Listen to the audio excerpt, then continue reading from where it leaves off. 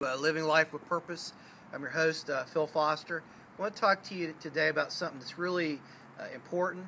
It's really interesting. It may not happen every day in your life. I want you to be open to it and be aware that sometimes God has divine appointments for you.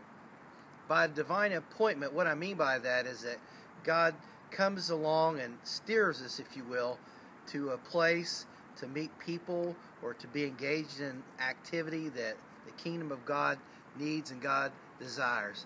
For example, in Acts chapter 8, I think we see a picture of this. Philip was preaching a great revival. Souls were being saved. Great things were happening.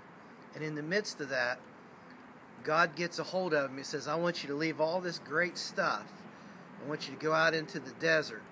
And when he gets out into the desert, there's a guy coming along in a chariot. He's an Ethiopian eunuch, and Philip notices he's reading a scroll, and he says, what are you reading?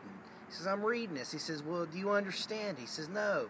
Come to find out it was like Isaiah 53, and Philip runs alongside, gets up in the chariot, begins to explain to him about what Isaiah 53 means and the suffering of the servant, our Savior, Jesus. And anyway, the guy comes to faith and knows Christ, and later Philip's able to baptize him in water.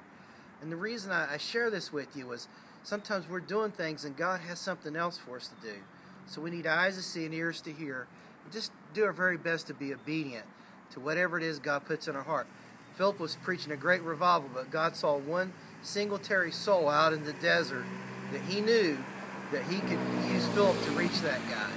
So today, tomorrow, the next week, as you're going about your business, just be sensitive to the voice of God in your life and see if maybe God may not have a divine appointment for you somewhere to share your faith and the good news of Jesus Christ with someone in the community.